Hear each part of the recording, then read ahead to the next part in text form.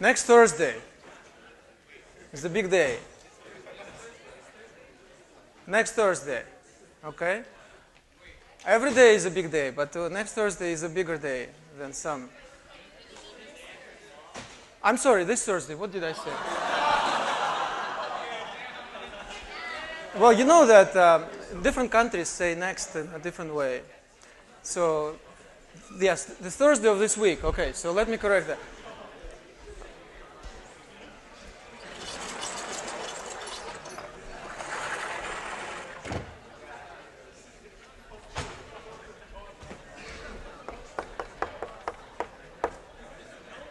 I said it in a European way, okay? But I'm glad you know that I don't have to tell you. Okay, settle down. Don't you wish it were next Thursday, though? Okay. But, well, you shouldn't have corrected me.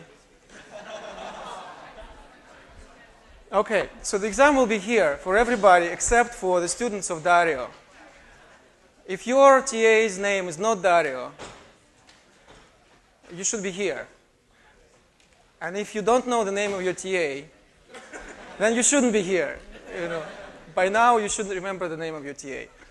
And this concerns only students of which attend the sections of Dario, 2 sections, and they will meet in a different place.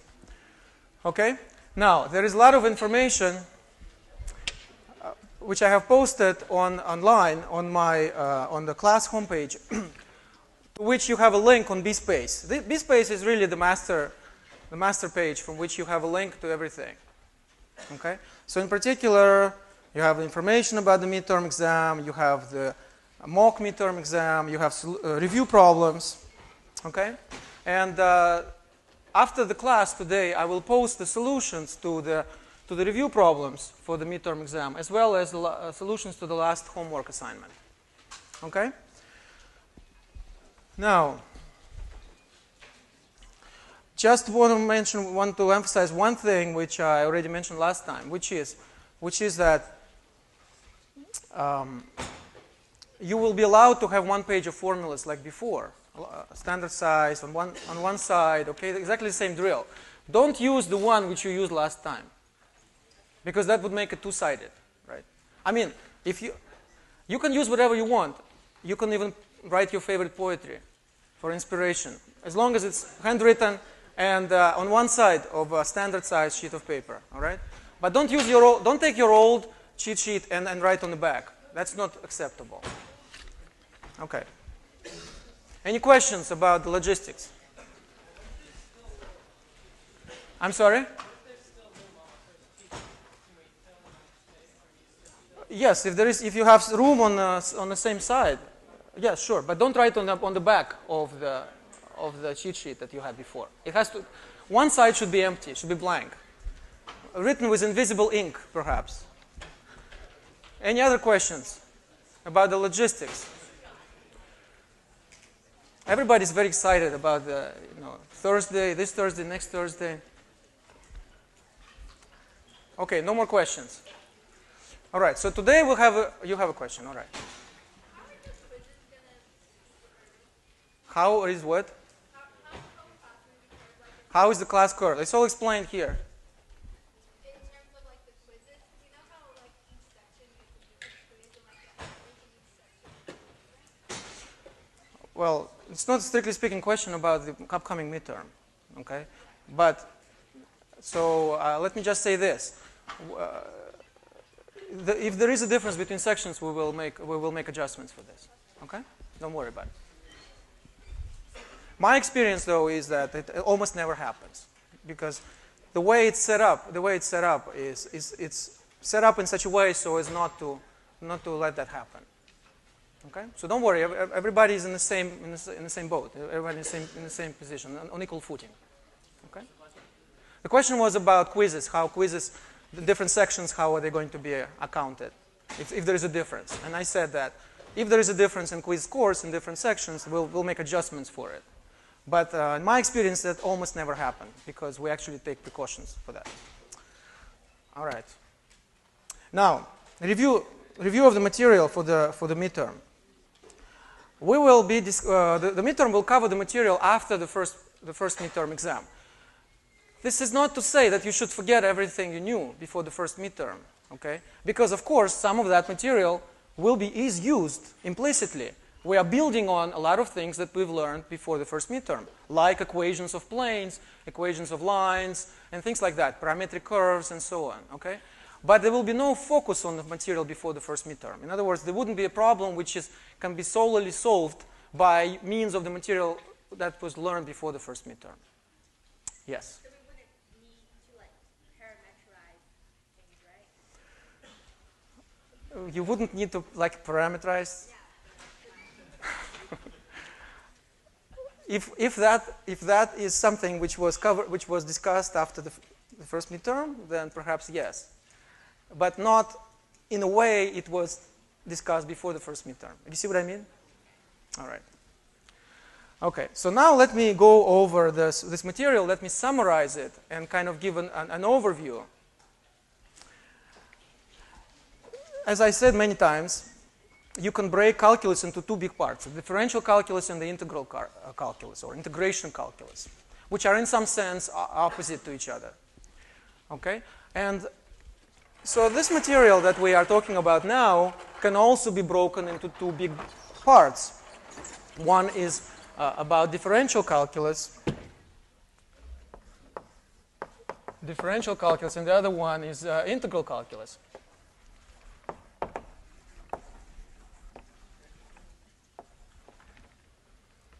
Differential calculus came first.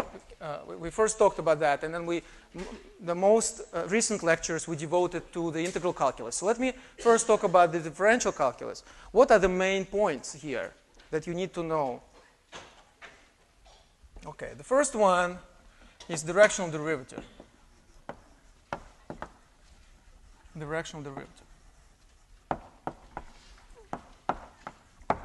If you have a function in two variables, and you fix a point, then you have many different derivatives that you can take of this function at this point. These derivatives are parameterized by the choice of a direction vector. And the direction vector, which we usually denote by u, has two components, a, b, is a unit vector, which is to say that its norm or length, which is just a squared plus b squared square root, is 1. And the directional derivative of the function f with respect to such a vector at this point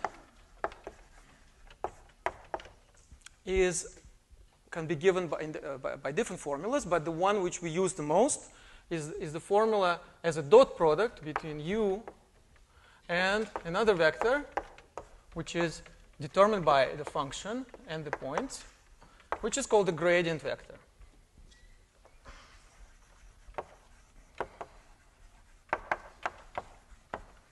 What is a gradient vector? It's a vector which has two components, and the first one is the derivative, is a partial derivative of this function at this point with respect to x, and the second one is the derivative with respect to y. So we put two partial derivatives together as components of a vector, and that's what we call the gradient vector. And the directional derivative is best understood as a dot product between that gradient vector and the direction vector, which in the usual sense. Okay, so what can we learn from this formula? So first of all, what is the meaning of this directional derivative? The meaning is that it gives us the rate of change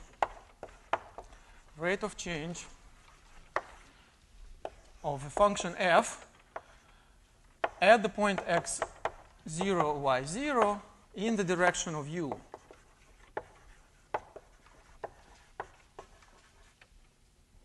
In the direction of u. And from this formula, we can find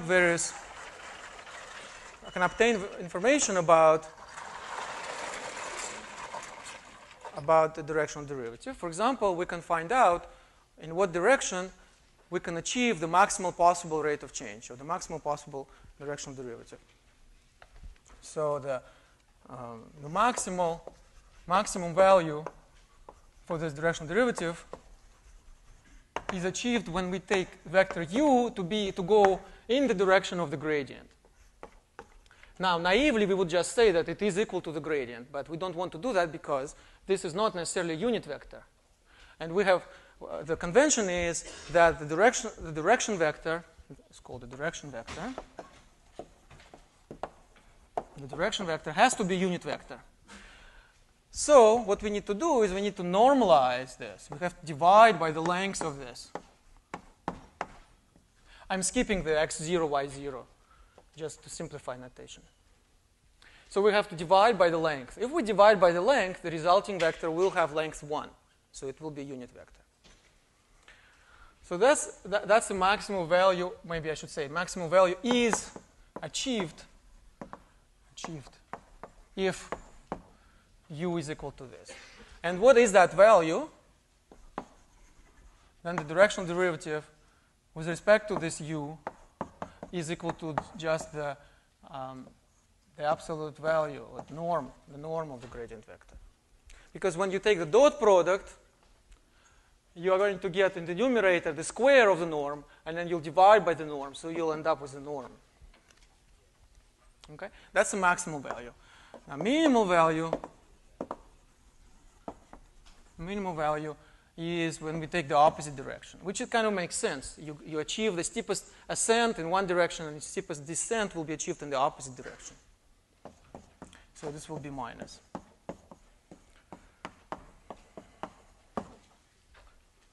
Okay? And what is the value is going to be minus nabla. And finally, you can get 0 value, 0, if u is perpendicular. Is this clear? Perpendicular to the gradient vector. By the way, how do you find the perpendicular vector? Suppose you have a vector AB, and you want to find a vector which is perpendicular to it. You just take negative BA, right? Because then if you multiply, if you take the dot product, you get negative BA plus BA, which is 0. So it's a very simple rule to find the perpendicular vector. But of course, keep in mind that we are finding so what we need to do here to find u, we have to take the gradient. Let's call it alpha beta because I don't want to confuse it with u itself. Okay, and so we just switch them and put a negative sign in front of one of them, but then you have to normalize it. So you have to divide this by the square root of alpha squared plus beta squared. But so for the maximum and minimum, there is a unique solution. It's the gradient vector divided by its norm and minus gradient vector divided by its norm. But for the direction for which the derivative is 0, there are two solutions because there are two. If this is u, then you have two different. If this is nabla f, there are two vectors which are unit vectors and perpendicular to it. This one and this one. This is u1 and this is u2. So if you have a question on the test, which to find the directions in which the directional derivative is equal to 0, you have to give two answers, right? You have to give this one and this one. So in fact, it's this vector and it's negative. It's plus minus. For both of these, the dot product is 0. Okay, and we talked about the meaning of directional derivative, what it represents. It represents the rate of change, and the fact that the gradient vector, the vector of steepest ascent, is actually a vector perpendicular to the level curve, which brings us to the next topic, which is tangents and normals to level curves and surfaces.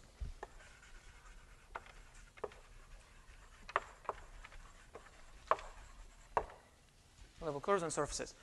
So a level curve is a curve on the plane which is given by the equation f of xy equals some k. So that's level curve, right?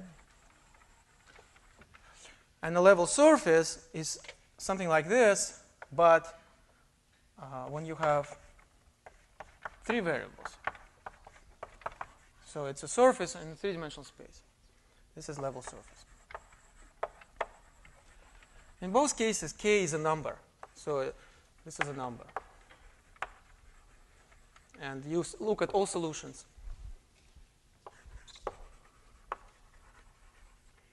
For example, if f is x squared plus y squared, this will represent circles if k is positive.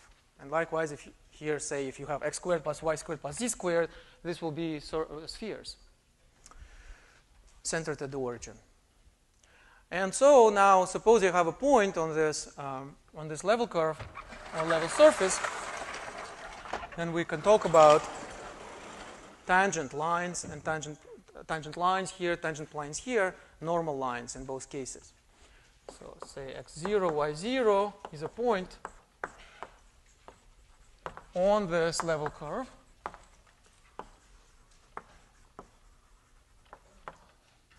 Right? So then the normal vector is the gradient vector. So this is closely related, in fact, to the discussion of the rate of change or directional derivatives, because the best way to think about level curves is to think in terms of maps. On the maps, usually or oftentimes, you have these curves, and we kind of really used to this. It gives us a good understanding of the landscape, because each curve corresponds to the points of equal height over the sea level.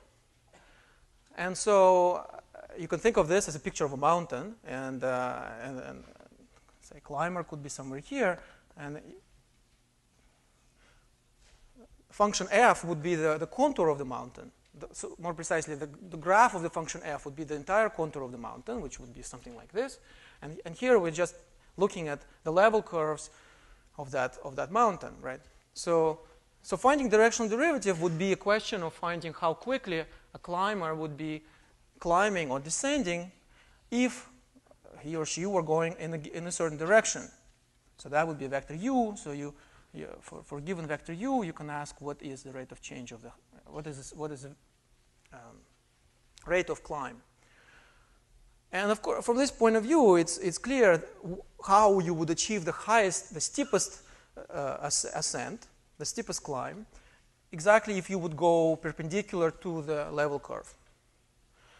And so a vector perpendicular to level curve is a gradient vector. And or if you want the steepest descent, it would have to be negative. It's negative, right? So that's Nablaev. And so everything is consistent because we know just algebraically from this calculation, we know that the maximum rate of change, maximum directional derivative, is achieved in the direction of the gradient. And geometrically, we know that the gradient is a normal or perpendicular vector to the level curve. So both of those two statements fit very well together, right? Because intuitively, it's clear that you will achieve the maximum rate of change precisely as you go perpendicular to the level. And also, if the zero directional derivative would correspond going along the slope, which would be parallel to the slope, so it would be perpendicular to the gradient. So if you have this picture in mind, then all of this becomes very real, not abstract but real, very concrete. Okay. So what does it mean that it's a normal vector? So for example, you can be asked, write down the equation of a normal line to the level curve. So you can write the equation of the normal line just simply by in the way which we learned before at the very beginning of this course, right? So the equation of normal line would be the easiest would be to write it in parametric form. So sometimes you may be asked to parameterize something, but in conjunction with sort of some higher math, if you will, finding gradient vectors and normal lines. So that would be x0 plus, let's say this is alpha beta as before. So this would be alpha t, and then this would be y0 plus beta t. And also you can write, you can be asked to write the equation of the tangent line, which you can easily write by using this information. And likewise here too, if you have a function in 3 variables, you also have the gradient vector, which now has 3 components, right? So it's f sub x, f sub y, and f sub z. And evaluated at those points. And this is again the normal vector. And so, for example, again, you can be asked to write the equation of a normal line, and you do it in exactly the same way as here. And you can also be asked to write the equation of the tangent plane. And the equation of the tangent plane would be simply f sub x times x minus x0 plus f sub y, y minus y0 plus f sub z, z minus z0.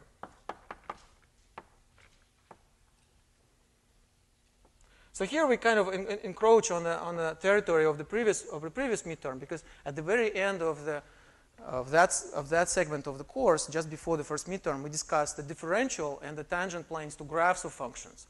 And this can be viewed as a special case of this finding tangent planes to general level surfaces. Tangent plane to the graph, to the level surface.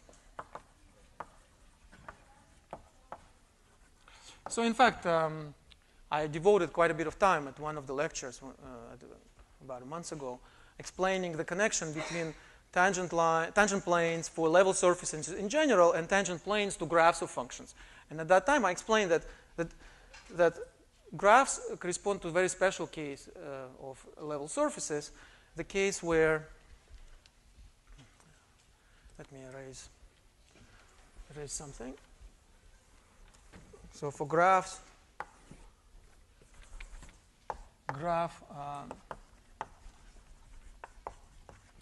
f is equal to some function f of xy. Let me write it this way. You have a function in 3 variables, which in fact is determined by a function in 2 variables, fxy minus z. So the level surface for this simply corresponds to z equals f of xy. So it gives you the graph of the function f capital. And so, being a special case, you can also use this general formula to describe the tangent plane. And so what will happen is that here you'll get -1. So, this will be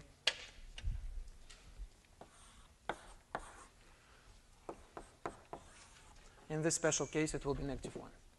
So the equation will simplify. Okay? So that's what you need to know, essentially. By the way, when I talk about rate of change in directional derivatives, here I talk about functions in 2 variables. But in fact, the same analysis can be applied to functions in 3 variables. You just need a unit vector in 3 space as u, right? And then you can, the same formula would define the directional derivative for a function in 3 variables.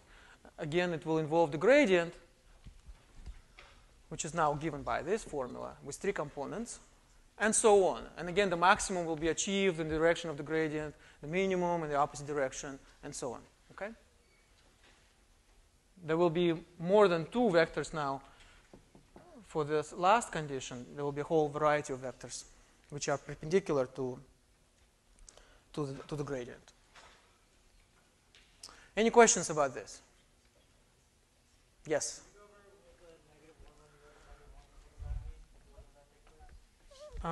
Okay. Suppose that f is given by this formula. In this case, what is f sub z? partial derivative with respect to z. It's -1, right? So that means in this case, the equation for the tangent plane will be like this, where instead of this, you'll just have -1. So it will then take the usual form, z minus z0 is equal to this. And that's the formula for the equation of the tangent plane to graph a function, which we studied just before the first midterm. So maybe it's a good idea to review that, just in case, because it's an important special case of this story. It was kind of a slightly unnatural break. You know, the first midterm came just after we did this, but before we talked about tangent planes to general surfaces. So it probably makes sense. It would probably be a good idea to review those couple of sections just before the first midterm. Okay. Any other questions? I'm a little pressed on time, so I'm a little worried that I will not be able to, if I do that, I would not be able to talk about some other topics. So if I have time left, then I'll come back to this. Is that okay? All right. So what's next? Next big topic here is maxima and minima.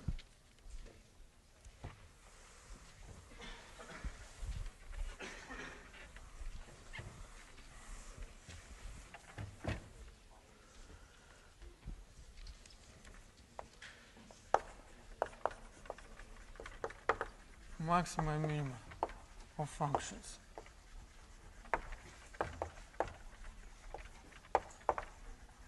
And this can be viewed as an application of the differential calculus. So what do you need to know here? First of all, you have to remember that there are two types of maxima and minima.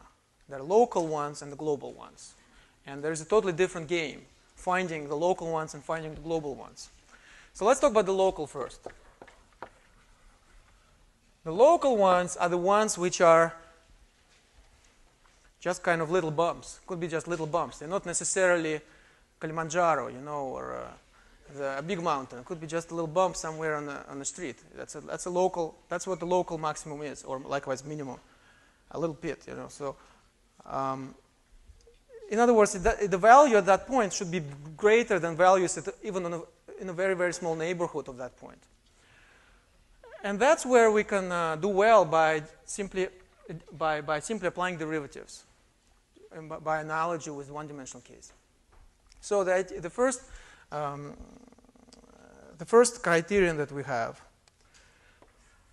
for having a local maximum and minimum is the first derivative criterion. Simply put, it is saying the following: that suppose, or if f of xy has local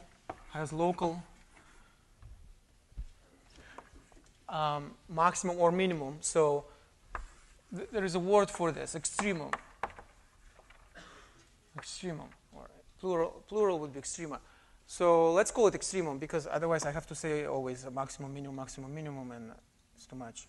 So as local extremum at some point x0, y0, and its partial derivatives at this point exist.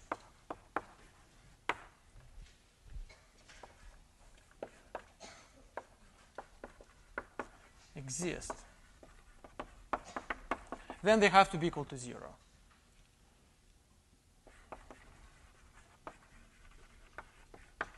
They have to equal 0. So this is the first test. In other words, if it is a local minimum or maximum, and the partial derivatives exist, then they both have to vanish.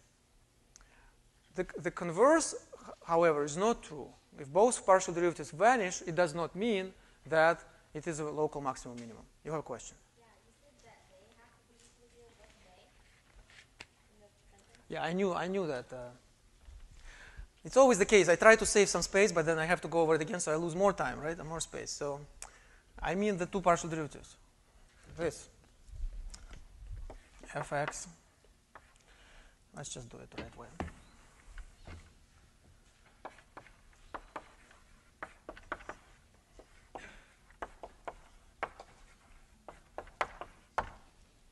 Is that better?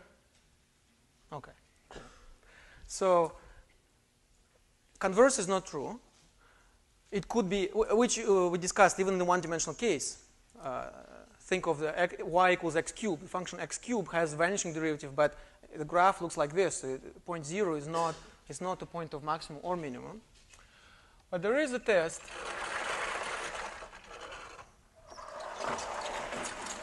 which involves second derivatives.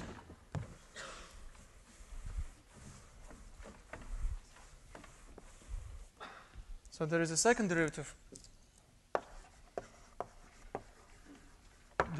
test. Namely, we form the following quantity. We take the xx, x0, y0, times fyy at x0, y0, minus fxy. This assuming, of course, that all of this exists. All of these derivatives exist and are continuous at this point. So the test is the following: that if d is greater than 0 and fxx at x0, y0 is greater than 0, then it's a minimum. Then, okay, I'm abbreviating. Then x0, y0 is a minimum.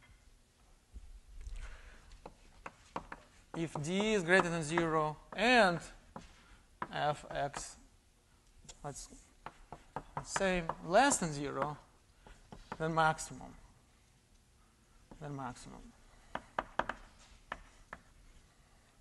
I mean x0, y0 is local minimum, local maximum. And if d is less than 0, then it's what's called a saddle point.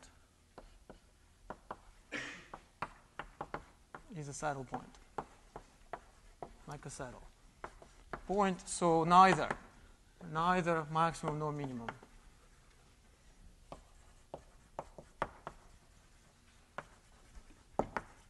And the saddle is what you get when you look at the, what is it called? Hyperbolic paraboloid. Yes? Is that fxy squared in the top? Yes, it is. That's right. So you remember we had there's this figure, one of kind of the fanciest quadratic surface that we discussed, the hyperbolic paraboloid, which looks like a saddle. So if you go in some direction, you fall down. But if you go in other directions, you go up. So it's neither maximum nor minimum locally. Okay. So that's, if d is less than 0, then that's the kind of point you have. So that's how you know it's not. But otherwise, if d is 0, for example, if d is, no information if d is 0. If d is 0, it could go either way. Okay. We didn't talk much about why this criterion is true. I only made a few comments. The point is that to understand it, you should really look at just quadratic surfaces. Because, as we discussed, a function, the first approximation to a function is a linear function. In other words, you approximate it by the first derivatives. And the next level approximation is given by quadratic derivatives.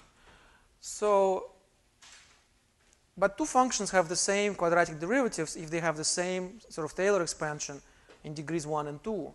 And the higher order terms in the expansion, they don't really matter locally, when you look at it locally. So to understand what's going on here, you should look no further than just quadratic functions. Functions which are polynomials of degree 2, combined degree 2 in x and y. And for such functions, this expression is actually a number. And if you just plug this formula, in this formula some of your favorite examples like elliptic paraboloid and hyperboloids and all this, and this kind of functions, you will see how this criteria work. The reason why we choose this fancy combination of second derivatives is that the point is that the behavior of the graph is not necessarily determined by the coefficients of the polynomial, but they are determined by sort of the main axis. When we talked about quadratic functions and quadratic surfaces, we talked about the fact that you can always make a change of variables to bring it to a nice form. Well, when you bring it to a nice form, you will get a very simple expression for the second derivatives. And then this will become so simple form, meaning, say, ax squared plus by squared. If you bring it to such a form, you will see that this is a, and this is b, and this is 0, because there's no cross term. Right? So for such a function, if f is this function, d is equal to, let's just kind of small insert here, d is equal to ab. And so then you can very easily see what those scenarios correspond to, because d greater than 0 and fxs greater than 0 means that a is positive and b is positive. So we are dealing with a paraboloid. The graph of this function is a paraboloid, is an elliptic paraboloid, which it goes like this. So clearly we have a minimum. This case corresponds to both a and b being negative. So that's upside down paraboloid, maximum. And when it's less than 0, it means that one of them is positive and one of them is negative, and that gives you the hyperbolic paraboloid. So this is a way to understand this criterion by simply looking at such expression, at such functions. And then a more general quadratic function can be always brought to this form, and what tells you what the d is for that form is this expression. Anyway, we don't need to get too much into detail of this criterion. You just have to know this criterion. And you should understand it for this particular function, how it works, ax squared plus by squared. Okay, so that takes care of the local maxima and minima. And in some sense, it's a little bit disappointing because we don't have a conclusive criterion. But the same is true also for functions in one variable. Functions one variable, we don't really have, if you just use first and second derivatives, you cannot really make a conclusive statement in general, whether it has a local maximum or minimum. So it's not so surprising. So what's more kind of pleasant in some sense and satisfying is the case of global maxima and minima. In this case, we can usually find a complete solution by following a basic algorithm. So let's talk about this, global. So global maxima and minima is a totally different game where you are actually given a certain region. Say if it's a function in two variables, you're given a region in R2, or if it's a function in three variables, it would be a region in R3. And you have to find points within that region only. You don't care about what happens outside, only within that region where the function takes the maximum and minimum values, right? So the algorithm here consists of essentially two steps, although you can sometimes phrase it as in terms of two steps, sometimes in terms of three steps. But basically, the first step would be to find global extrema.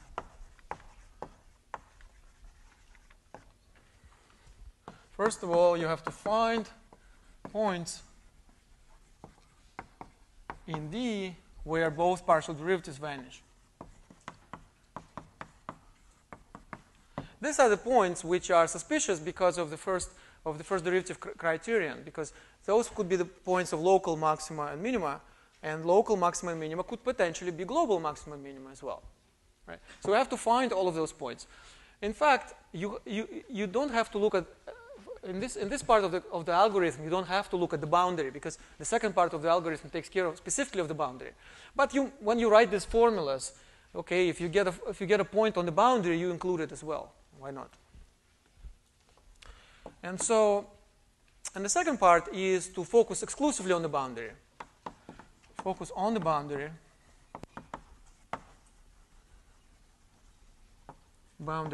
And find extrema on the boundary, on this boundary. Find the extrema of the function restricted to this boundary.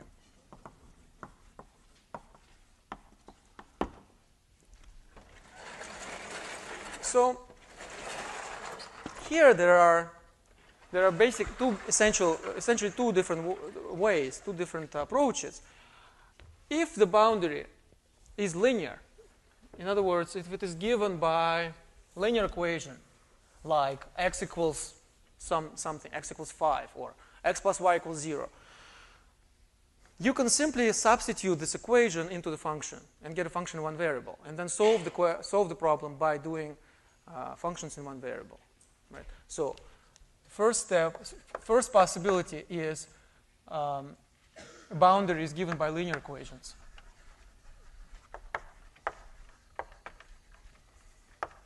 Given by linear equations. Linear meaning just degree 1 in x and y. Example. Let's say f is equal to x squared plus y squared, and the boundary, one component or segment of the boundary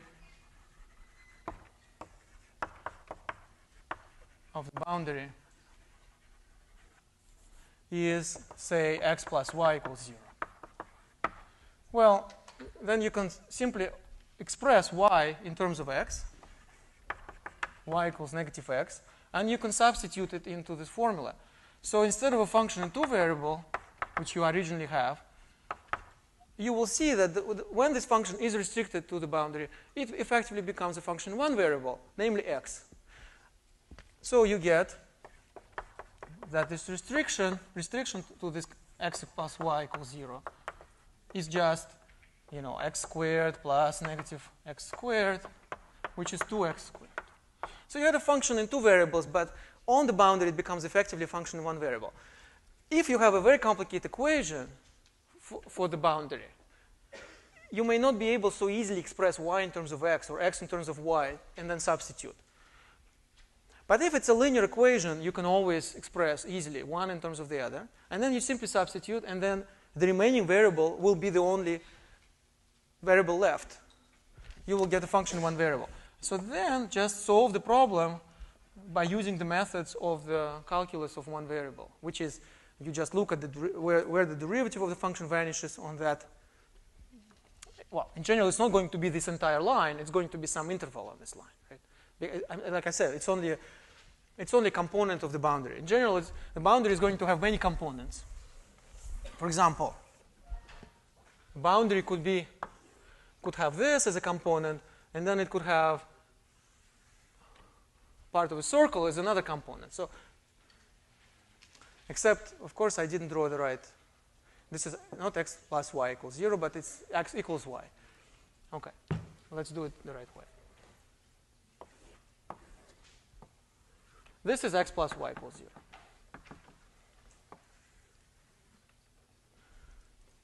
Okay, but okay, so maybe this is not a good, because I don't want to write it like it's my function is x squared plus y squared, and let's just make it something complicated. It could be something like this, right? I'm not saying I'll put exactly this one on the exam, but I'm just saying for the sake of the argument, okay, just as an example. So you could have this very simple component like this. When you restrict your function, it becomes a function in one variable. You can choose which one, x or y. You express the other one in terms of this, the original one, so y in terms of x. Substitute, get a function in one variable, solve the problem, namely find the extreme of the function on this interval by using methods of one variable calculus, one variable. That's the first possibility. The second possibility, you have something like this, which is given by a much more complicated function. Rather than x plus y, it could be something with higher degrees, or even could be some more complicated functions altogether. In this case, this method will not work because you will not be able to easily express one variable in terms of the other and substitute. So you have to use something else. And that something else is the Lagrange method. So I would say this is what I call 2a. So that's the method, that's the easy method. And the slightly more complicated method is the Lagrange method.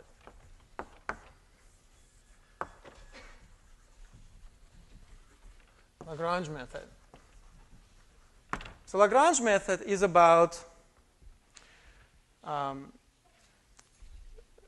So in this case, it's about solving a system of equations. So in this case, your component of the boundary would be given by the equation g of xy equals k, or g is some function. And so you will write the following equations. You will write nabla f. F is a function which you try to maximize, minimize. Is lambda nabla g. And then you also have g of xy equals k. So solve this system.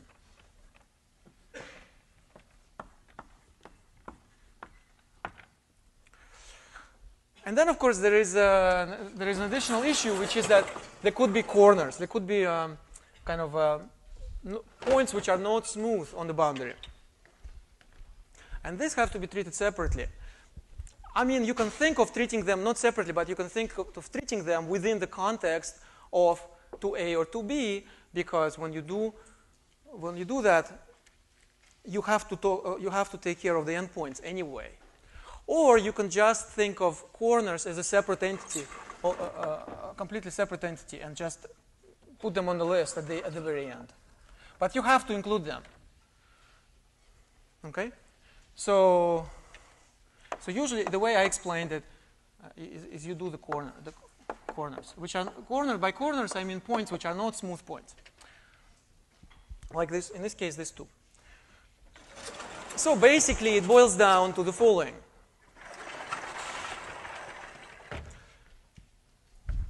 You might have a sort of an easy case where the boundary is smooth. For example, boundary could be an ellipse. This is exactly the example which we studied originally in class. In this case, there are no corners. There are no corners, so you don't have to worry about it. You just do Lagrange method here. Okay? But if you have something like this, then you have corners, and you have to take care of them separately. Or you can think of that, of taking care of them as part of analyzing the segments of the boundary. Is that clear? Yes? Well, if the corners are maximum, will Lagrange find them for us? Will Lagrange find them for us? That's a very good question. Lagrange will not necessarily find them for us, right? For exactly the same reason why the endpoints would not necessarily be found just from in the one variable calculus, from finding points with derivative 0. What was the issue if you had a function in one variable? Let's say you have a graph of a function. Let me do it in this way.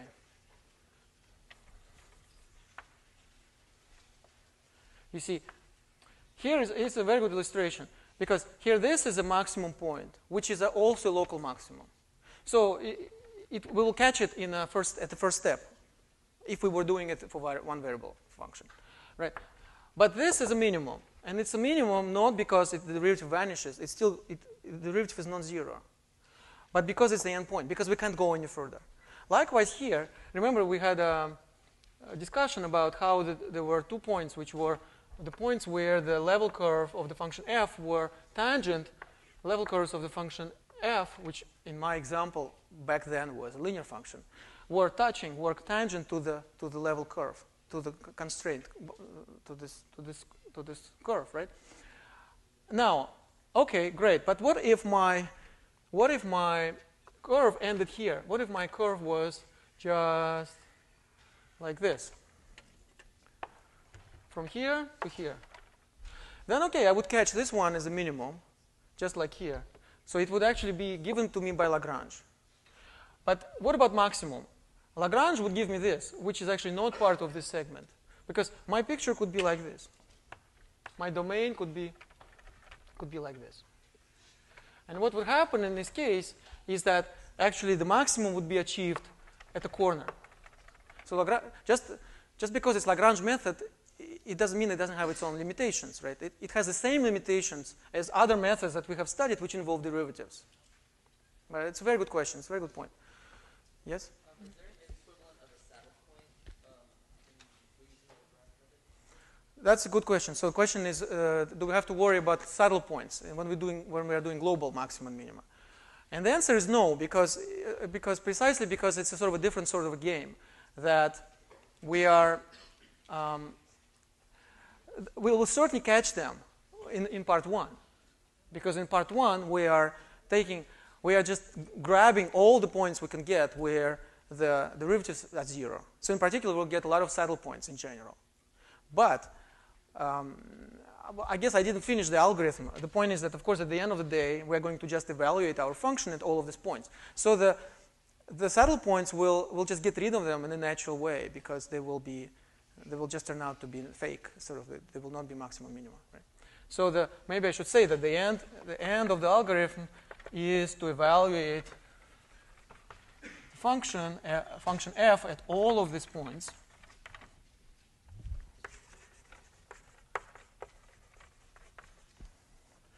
And find maximum minimum.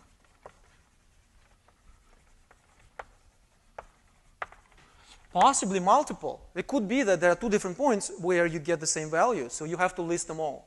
So if the question on the test is give all the maxima and minima of this function on this domain, and let's say this function has 2 maxima, 2 points where it takes the same maximal value, and you only give 1, then obviously you will lose some points on this, right? Because this would not be a complete answer. Complete answer would have to include all of the points with maximum value as well as points with minimum value. Now, there are a couple of tricky points here as far as Lagrange method is concerned, which I wanted to emphasize. Well, first of all, I want to stress that Lagrange method is used in 2 entirely different types of problems. The first problem is a problem like I just described, where you have a 2-dimensional domain and you want to find global maxima and minima. And then you have to worry about the interior of this domain, and then you worry about the boundary. And when you get to the boundary, if the boundary is complicated, you have to use Lagrange method, right? But there is a different type of problem altogether, where you just are asked to find maxima and minima on a level curve. In other words, you don't have the interior, you don't have the 2-dimensional region with a boundary, but you just have a curve, right? So in that case, of course, you don't need to do part 1. You just do the Lagrange method for this curve, and that's it. See, so that's an important thing to remember, that you have to understand what the problem is. If you're asked to just analyze the curve, you don't have to see what happens in the interior. Now, in all of this discussion, I assumed, so maybe I will write that Lagrange method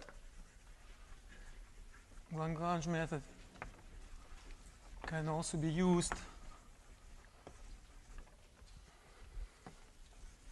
to find maxima and minima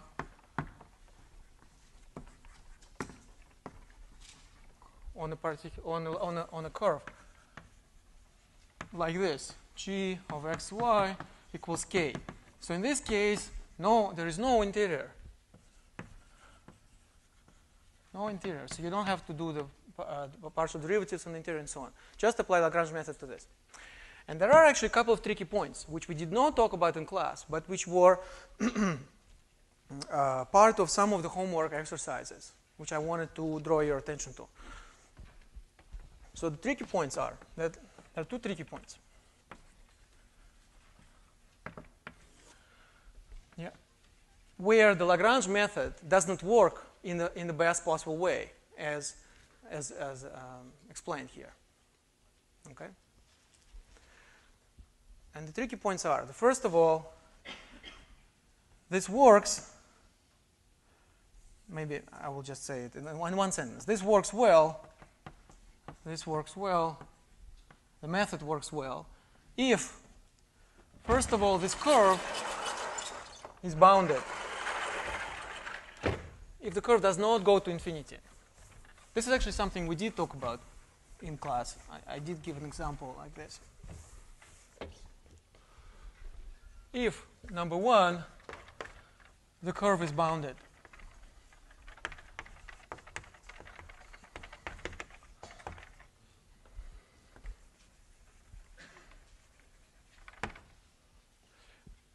You see what I mean? Bounded means that it is like this. as opposed to, something which goes to infinity. More precisely, bounded means that you can cover it by a sufficiently large, a disk of sufficiently large radius. On the homework, there was an kind of a tricky exercise, which was x cubed. I think it was something like x cubed plus y cubed equals 1 or something. And it looks deceptively simple because it looks almost like x squared plus y squared equals 1. So this is bounded, right? This is bounded because it's a circle of radius 1. But this is not bounded, so this is an important point. And the reason is, of course, that, see, here you have a sum of squares, and squares are always positive or 0. So if the sum of squares is equal to 1, you can see it? All right. All right. This is the sum of two numbers which are positive and equals to 1. So it means that each of them has to be less than 1, between 0 and 1. And that puts the bounds. Of course, x and y can only be between 1 and negative 1, right? That's why it's bounded.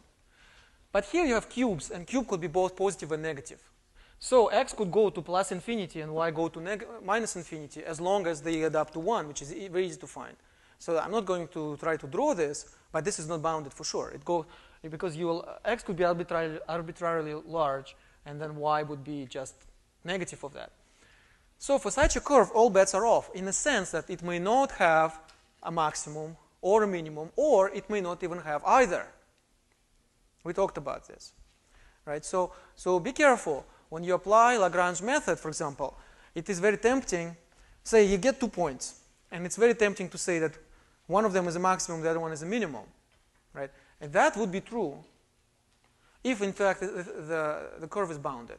Because on the bounded curve, it has to have a maximum and has to have a minimum. And if you got 2 solutions for Lagrange method, that means one of them has to be maximum, one of them has to be minimum. You just evaluate it.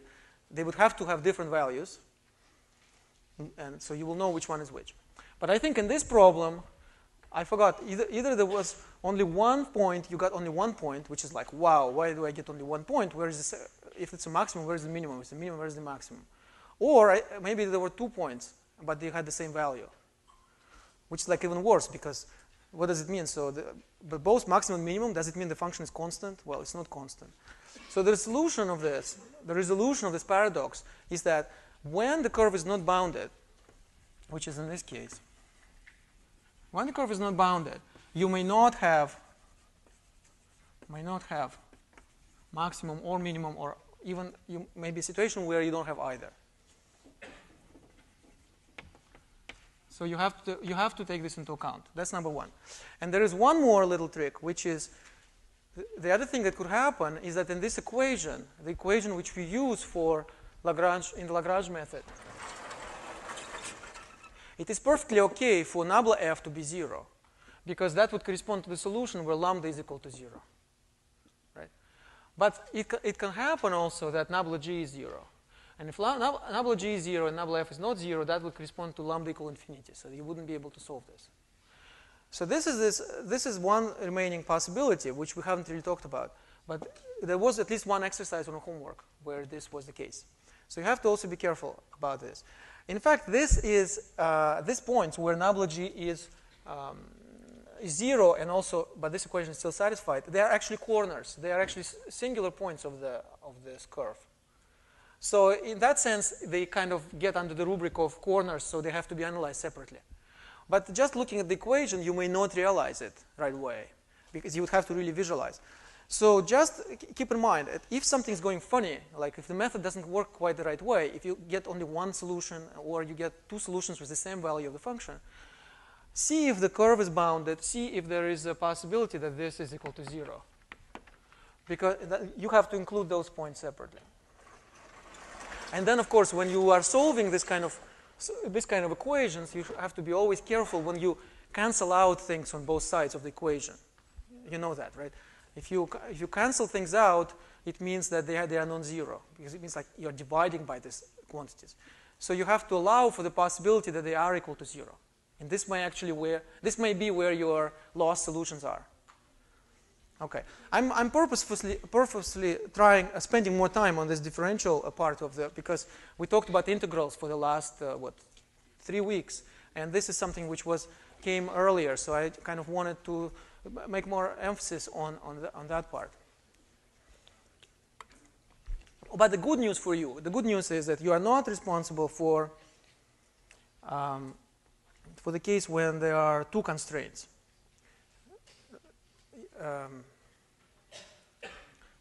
Somehow I expected a more enthusiastic response to this. Okay, all right. Okay, good. Thank you. Okay, because I was thinking, why am I even bothering saying this, Maybe they should be responsible for it. No, okay, all right. So, but in the book, that's right. Well, that's the problem. So, if you don't know what I meant, that's a problem for everybody. In the book, all right. Let me explain. Don't explain it to your neighbor. In the book, at the very end of the chapter section on Lagrange multipliers, there is a discussion of two constraints. Because this is called constraint. This is called constraint. And this is Lagrange method for a single constraint, because here we have two variables, and we impose one equation or constraint, so we end up with a curve. If we impose a second constraint here, we'll get finite number of points, so it's not interesting. Finite number of points, there will be no derivatives, you just evaluate at those points, and that's it. But if you consider the case of three variables, then you can have two possible choices. You can have a situation like this, where simply you would just have, a third variable. That's a single constraint. And two constraint means that you have another h of x, y, z. And then what you need to do is you need to write lambda nabla g plus mu nabla h. So it becomes much more complicated. And I actually did not put any problems of this type on the homework. And you are actually not responsible for this. So maybe I shouldn't have even mentioned, because now maybe people will get more worried about it. But, okay. Just to be clear. Okay. Any questions about this? Any other questions about maximum and minima? Yes? If the curve isn't bounded, how do you verify whether the point is maximum? Very good. So the question is, if the curve is not bounded, how do we see if it's a maximum or minimum? Well, in this example, I forgot already now, but I did this example, I think, or something very similar in class. And in that case, you just have to look at those in the neighborhood of this point. If you move slightly away from the point you have found, does the function grow or becomes value or decrease? Does it increase or decrease? You see, and that's how you know. If you move a little bit and the value function becomes larger, okay, that's a minimum. And if you move, you see what I mean? So that's how you do it. Okay, so let's now spend the remaining time to talk about the integral calculus. This is something which we have been doing in the last few weeks, but maybe it's a good idea to just briefly summarize the stuff as well.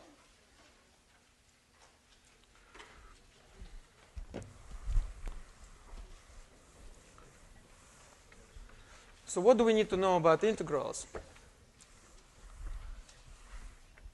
So we study integrals of two different kinds. There are double integrals and there are triple integrals, right? So double integrals are integrals over two-dimensional domain of a function in two variables. And triple integrals are integrals of functions in three variables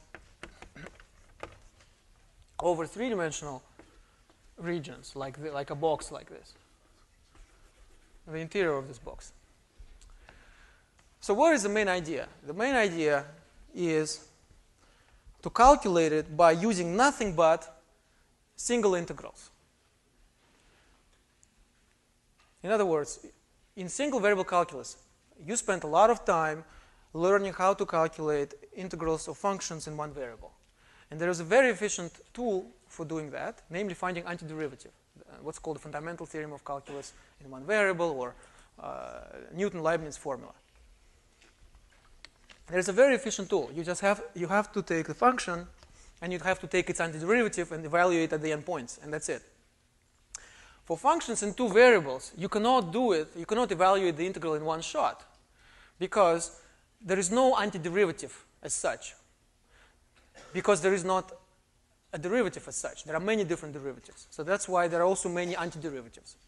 So in some sense, what we need to do is we need to take first antiderivative with respect to the one variable and then antiderivative with respect to the other variable. That's what we need to do roughly.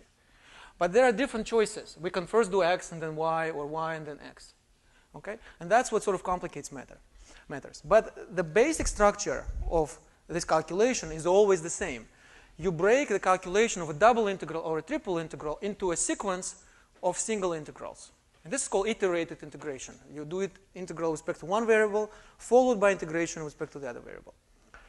So we talked about this a lot. And the important point here is to find the correct order, right? The correct order of integration, which is essentially finding the best possible way of sort of slicing your, say, three-dimensional domain or a two-dimensional domain in such a way that the resulting integration will be the easiest to handle. Okay, and because there are multiple choices, right? Sometimes you will get something easy, and sometimes you'll get something hard. So if you're getting something which looks very hard, something which involves antiderivative of some really complicated function, chances are you are not using the most optimal way. I'm talking about the midterm, because it's not my goal on the midterm to put some really complicated, to test your knowledge of single integrals, single variable integrals. My goal is to test your understanding how to calculate double and triple integrals. So if you encounter some really complicated single integrals, try a different way. Okay? So what are these different ways? First of all, changing the order of integration, right?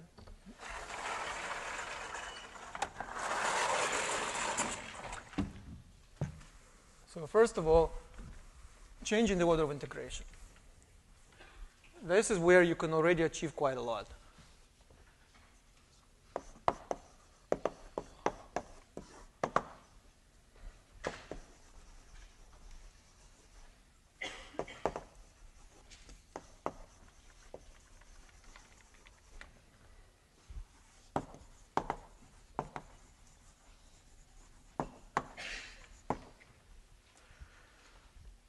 So changing the order of integration, and I think that one of the problems on the mock midterm is like this. Or maybe not. Changing order of integration, that's number one. So for that, you actually say if you're given an integral, which is already given as an iterated integral, you have to first reconstruct the domain which it represents, or integration over which it represents. And then you have to figure out how to slice it in a different way to get an integral in the opposite direction. Okay, so that's the first trick. And the second trick, which is more advanced, something which we studied at the very end last week and so on, is using a different coordinate system.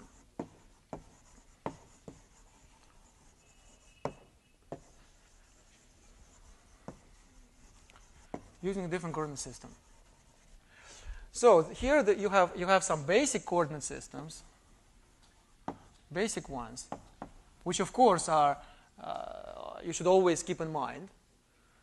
And the basic ones are the polar, cylindrical, and spherical.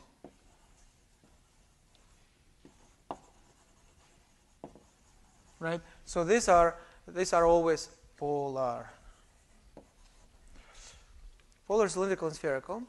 But you should also be able to devise your own coordinate system by looking at the problem itself. And so I'm talking about really the material of last week. So if you look in the book, if you look at the homework, at the last homework exercises, it sort of leaps in your eyes. For example, you look at the problem number 19. It says the function that needs to be integrated is x minus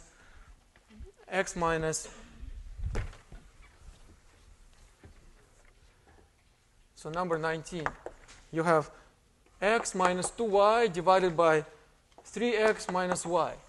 And then you have the region is bounded by lines. X minus 2y equals something, and 3x minus y equals something. Okay, so if you look at this, it should be clear to you what are the coordinates that it should use. Right? This should be your coordinate u, and this should be your coordinate v. Because then everything simplifies. First of all, the function becomes u over v. The constraint, the region becomes, a box in u and v, and so on. So things become much simpler. So usually it should be clear from the context. Because so if you notice sort of the same pattern for function and for the region, chances are you should change variables. You have a question? Should we simplify based on the bounds or based on the function? Should we simplify based on the bounds or based on the function? Both. Now, in this case, it's almost too easy, right? Because it's almost too easy because they're the same. They send the same message, right? But in fact, what if this was more complicated? Let's say it was x and this was y. It's not a big deal. In this case, it would pay off more to simplify on the basis of the function, because instead of this very complicated thing, you would have just u over v, which you can very easily find the antiderivatives, right? And then x and y you can easily express in terms of u and v anyway. So you would have some very simple region on the uv plane in any case, right? But if of course, if both the boundaries, the bounds and the function involve the same functions, then okay, so then it shouldn't be too difficult to guess what the variables are. Yes? Can we use the reciprocal of the Jacobian if we have defined as u and v instead of defining x and y in terms Right. of u and v? Well, you know this expression, use at your own risk, which means in this case that, for example, if the Jacobian is constant, is a number, then it's easy because you take the inverse. If the Jacobian is not constant, if you do it in the opposite direction, instead of getting a function in u and v, you'll get a function x and y. So first of all, you'll have to invert it, and then you'll have to express x and y in terms of u and v. You see? And so then it sort of defeats the purpose. Why bother? Why not just do it in the right way? You see what I mean? For linear changes of variables like this, sometimes it's easier to do it like you said. The question is really the following. To explain the question, I should say what the formula. I should remind you what the formula is. So let's say for a function in two variables, it's like this. That you can write it as f. So let's say you write x as a function of u and v, and you write y as a function of u and v. And then what you do is you substitute this, right? And then you write du dv, and then you have this additional factor, which is called the Jacobian. I'll just leave it as a question mark.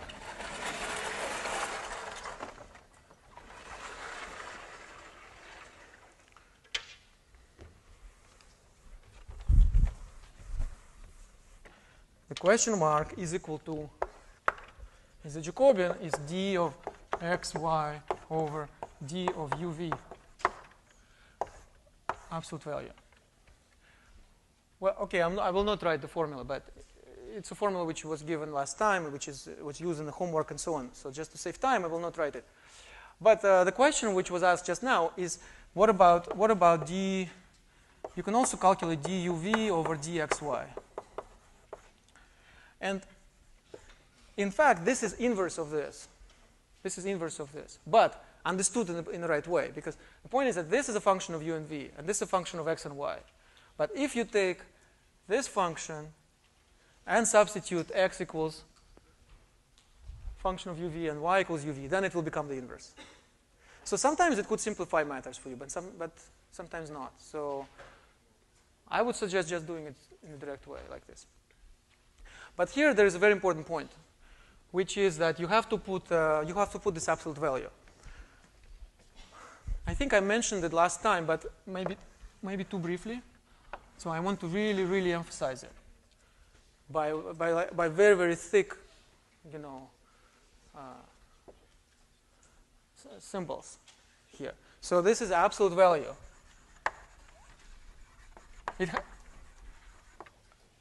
Or put in plain English, it has to be positive, okay?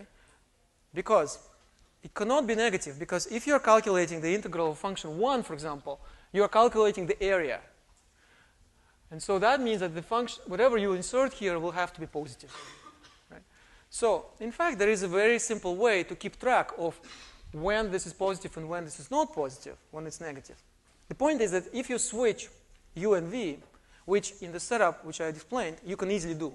There is no reason to take u over v or v over u. You will get an opposite sign. So you should be aware of this. Maybe I should write it. I should write it after all.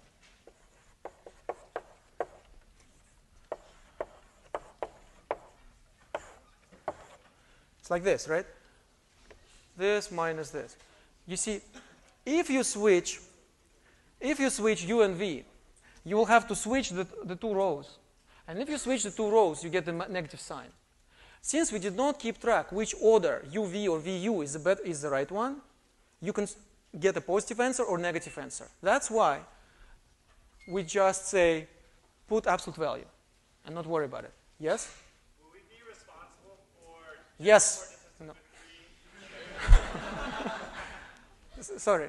We'll be responsible for? with 3 variables? For 3 variables. Change of variables. Well, on the test, on the midterm, probably not, because it's highly involved. You certainly are responsible for spherical. But more general, probably not, because it would be a very hard problem to do in a short period of time. Oh, and I have one more gift for you, which is that you're not responsible for probability also, because we didn't really... all right. Well, I guess finally I strike the chord. I feel...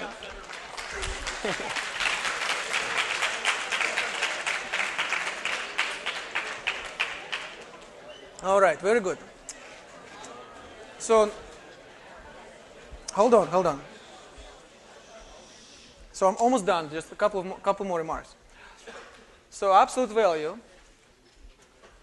and one other thing which I wanted to say. I said it already last time about calculating volumes. You should really have a good understanding of what we're talking about when we talk about volumes. One more time. You can, when you do a double integral like this, you are computing the volume of the region under the graph. Z equals f of xy. Okay? So, if you're asked to calculate the volume of something, and this something looks like region under the graph, you can do it by double integral. But if you are asked to do to calculate the volume of some region, which does not necessarily look like region under the graph, and when I say under the graph, I put in quotation marks. You know what I mean. It's under the graphs, but above the xy plane, and so on. You can also compute it by doing the integral of the function 1 over the... So this is the volume. This is the most general formula. The most general formula for the volume of a region in three-dimensional space is the triple integral of function 1. Last time I explained how, in the case when this region is the region under the graph, you can also express it as a double integral. But keep in mind this difference, okay, that sometimes the volume is best found by a double integral and sometimes by a triple integral. Okay? And then, of course, you also have applications of double and triple integrals to computing the mass and center of mass. You are not responsible for the momenta of inertia. You're not responsible for those. But you are responsible for, you should be able to find the mass or the total charge when you have a region with a density function as a double or triple integral. You should also be able to find the center of mass. Okay, these are the applications of double and triple integrals. Any other questions? Sorry? Charge. Well, charge is like mass. It's also integral of the density function. Okay? All right. So we'll have office hours now, so you can ask me more questions now.